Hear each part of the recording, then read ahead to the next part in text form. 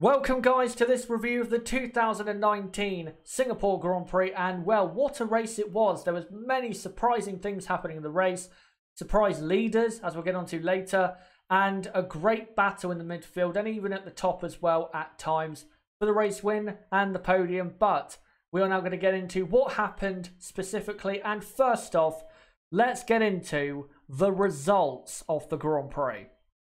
So for the first time since Hungary in 2017, I believe, Ferrari got a 1-2 at Singapore.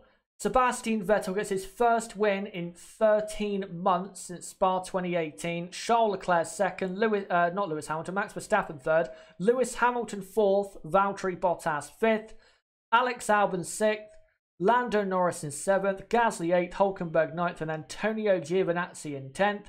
And then outside the points, but finishing the race, Grosjean, Sainz, Stroll, Ricciardo, Kvyat, Kubica and Magnussen. And retiring was Raikkonen, Perez and Russell. But now let's get into it. And first off, Mercedes. Now, in the first 20 laps, they were looking very good, Mercedes, because they had probably the pace to win. All they had to do, really, was get the safety, or not the safety car, the pit stop phase part of the race correct. And they didn't. They completely flopped when it came to that by running too long, letting Vettel and Leclerc, who had fresh, clean air, get the undercut, start pulling time on Hamilton, and that is what cost Mercedes the race. Now, I think there was two reasons as to why they did what they did. One, they were hoping for a safety car. And two, they were hoping that Stroll, Giovinazzi, Gasly and Ricciardo would hold those drivers back. But the thing is, even drivers like Giovinazzi were going faster than Lewis Hamilton.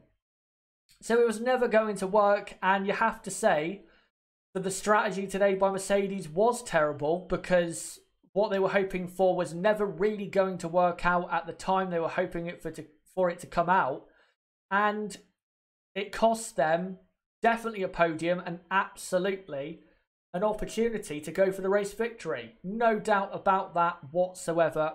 Very poor by James Vowles. And yet a result that, for Mercedes, this result is just not good enough. It's not good enough. P4 and P5. That is not the result they should be coming away with. They should have been right there contending for race victory at the very least. But P4 and P5, I'm sorry, it's not a good result. And this weekend, Mercedes, I think, have failed this weekend. They really have failed. And they've got to get their act together for Russia, because with Ferrari's new upgrade package, Ferrari are back. And talking of Ferrari, let's get on to them now. Sebastian Vettel winning the race. He is now the record holder at this circuit for race victories. And does he deserve to win? Probably not, but he does deserve to be on the podium. No doubt about it. He has drove mostly well this weekend. But when it came to, Vettel and Leclerc and who should have won and Leclerc being robbed, I'm going to make this perfectly clear. From a driver's perspective, yes, Charles Leclerc should have been pitted before Sebastian Vettel. No doubt about that. But at the end of the day, Ferrari and their drivers are not contending for the Drivers' Championship. So they're not having or needing to favour one driver over another to contend for the World Championship. And by the way, before anyone says Charles Leclerc is in contention, just stop. He's not. He's too far behind. He's driving so well right now, and the Ferrari car is really good, but he's not contending. He's not at all. Neither is Sebastian Vettel. If you're not in a driver's title fight, then Ferrari, fighting at the front of the field, have got to find a way, of course, to try and get a 1-2 if they can. And that's what they did. So don't blame Ferrari for what they did. What they did was best for the team. The team matters more than the drivers, especially when your drivers are not contending for a world title. A driver's world title, to be exact. So Ferrari, I think, were fine for what they did.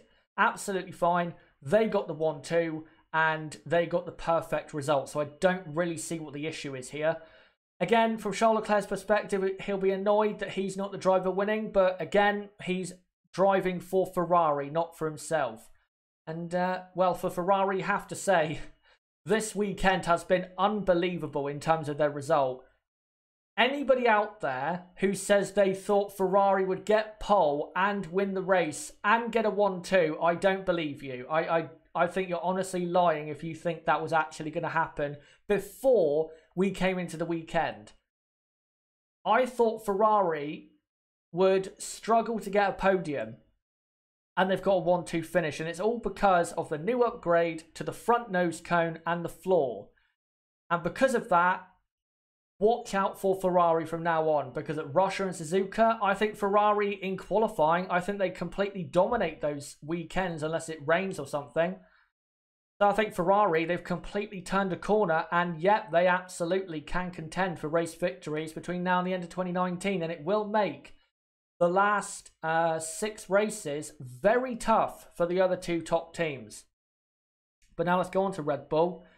And Max Verstappen got 3rd, which in the context of how the race weekend has been, I think is a good result. But Red Bull will be disappointed with the weekend they've had, because they came here thinking they were going to be on the front row of the grid and probably contend for, if not win the race, and they haven't done that at all. They barely got a podium. The Red Bull have really fallen back, and I think really because Ferrari have improved, that's why Red Bull are looking a lot worse than, you know, they were a few races ago. So Red Bull are basically back to how they were at the start of the season compared to Ferrari and Mercedes. I think Red Bull are closer to Mercedes now than they were at the start of the season.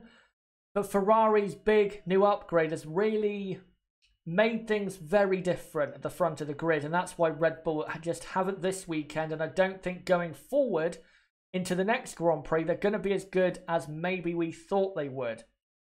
But Verstappen, I guess, did well to get a podium.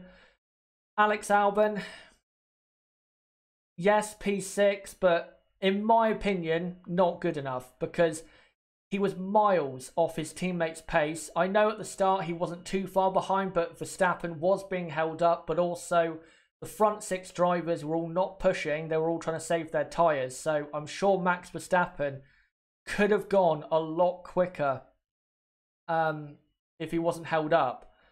So for me, Albon this weekend has not had a good weekend. It's not been poor, but it's not been good. So hopefully Albon at the next racetrack, a racetrack he does know well, he can get close to Max Verstappen and actually be right there with him fighting other cars, because this weekend just hasn't been quite good enough. But now let's get into the midfield. First off, Renault. And you have to say, results-wise, not good enough for Renault, because they were outscored by McLaren and Toro Rosso. Of course, McLaren are ahead of them in the Constructors, and Toro Rosso are only 1 place behind. So, yeah, not good enough for Renault. They had to definitely get both cars in the points. I know Ricciardo started at the back, but he did have, you cannot doubt, a good opportunity at finishing in the points, but contact, I believe, with Antonio Giovinazzi is why he got his front puncture, and that's what really cost him. And I don't really think you can blame Antonio for it, but I don't think you can blame Daniel for it. I think it's really a racing incident, but, you know, Daniel did contribute some of it to his own demise. So Daniel Ricciardo cost himself there, then didn't really get back into the action. Hülkenberg drove well after contact on the first lap, where he basically destroyed Carlos Sainz's race. And Hülkenberg, I think, definitely at fault for that, because there wasn't really a gap there at turn 5. So both Renault drivers not exactly driving as well as they could do. And Renault, in terms of result, just not good enough. Just not good enough. Next up is McLaren. Now, even though Carlos Sainz again got eliminated from the race basically at turn 5 on the first lap, At least they still scored the most amount of points from the midfield. Lando Norris finishing in P7, that's 6 points from McLaren. And that is good for the McLaren team, because as long as they score more points than Renault and Toro Rosso and teams like that, then they will secure P4 in the Constructors. It doesn't matter if they do it well or not so well. As long as they do it, that's all that matters. So good race for the two drivers, or not the two drivers, but for Lando Norris. For Carlos Sainz, again, it was terrible. He got knocked out at the first lap, basically. But good race result, and hopefully in Russia, they can go and do the same once again.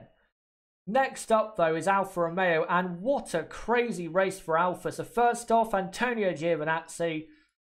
Again, as I said in my qualifying review, guys, we have got to start praising him. We have got to. I was a big critic of Antonio, but now I'm really starting to like him because he drove really well today. Yes, the contact of Ricciardo, he did play some part in it, but I don't think he really could have done that much to avoid the contact. And deserved to finish in the points, and for a few laps was leading the Grand Prix. And I believe that's the first time since the early 1950s where Alfa were leading a Grand Prix. So unbelievable scenes. I couldn't believe my eyes when I saw Giovinazzi in P1, but he was in P1, and I think he drove very, very well and was consistently better than Kimi Raikkonen for the entire qualifying and race. So great drive by Giovinazzi. Raikkonen, I think Kimi drove well in the race, but he didn't really have that greater speed in his car, and he wasn't really going that quickly.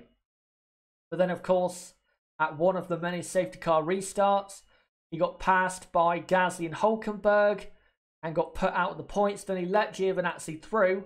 And thankfully they did that. And then Daniel Kvyat tried a Jean-Eric Vergne at turn 1 from 2014 and took Kimi Raikkonen completely out of the race. So shame for him, but it's not like Kimi was going to score any points anyway. But for Alfa, good result. Not great, but good. And hopefully at Russia they can go and finish in, say, P8. If they finished in P8 in Russia, that's a good result for them in trying to get back at Renault, at Toro Rosso, at Racing Point in the Constructors. Next up is Haas. Romain Grosjean proved exactly why we all can't understand why he is at Haas for 2020, with some exceptionally poor driving, and he still finished in P11 somehow. Don't know how, but he did. Yeah, poor race for Grosjean. Magnussen, I actually think K-Mag drove very well. What the problem for K-Mag is the safety cars. If there were no safety cars, K-Mag might have finished in the points. But the safety cars allowed the people who ran long in the first stint to close up to him, Raikkonen, Perez, drivers like that. So I think K-Mag actually drove very well.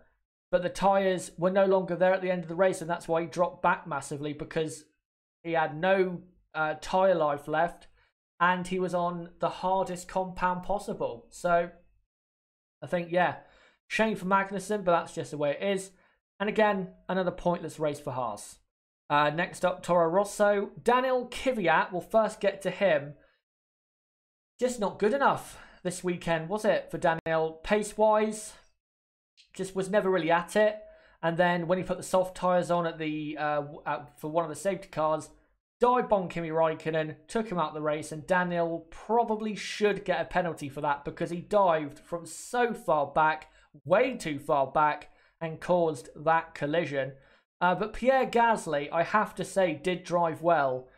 You know, starting P11, started on the hard compound tyre, went long, got those mediums on, and then got in P8. And his strategy was probably the best tyre strategy I saw out there today in the race. So great by Toro Rosso, and good drive by Pierre Gasly to finish in P8 and outscore Renault in this Grand Prix.